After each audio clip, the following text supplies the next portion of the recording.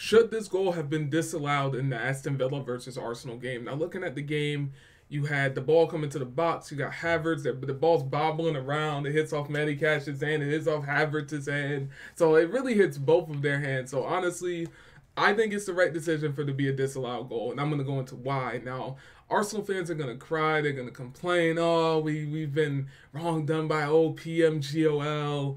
Oh, all this stuff. Oh, yada, yada, yada, yada. Complaining about VAR, all this stuff. But on the day today, Arsenal have not been that good. So I don't know. I mean, obviously they want their team to win. They want their team to scam an equalizer. I mean, come on, man. Why are y'all trying to scam an equalizer against the mighty Aston Villa?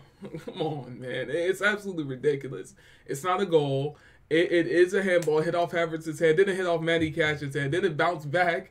That would have been such a scrappy equalizer, and it's Havertz as well. So that would have been pretty interesting if he would have scored the equalizer. It seems like this guy's always finding these late goals. Him and Trossard. So yeah, let me know down below, Arsenal fans. Do you feel hard done by? Do you think it should have been a goal? Do you think it shouldn't have been a goal? And was the decision right? And how do you feel about Arsenal's performance today in general? Let me know down below in the comment section, guys. Smash the like button, comment, and subscribe. Smooth with you guys. And I'm out. Peace.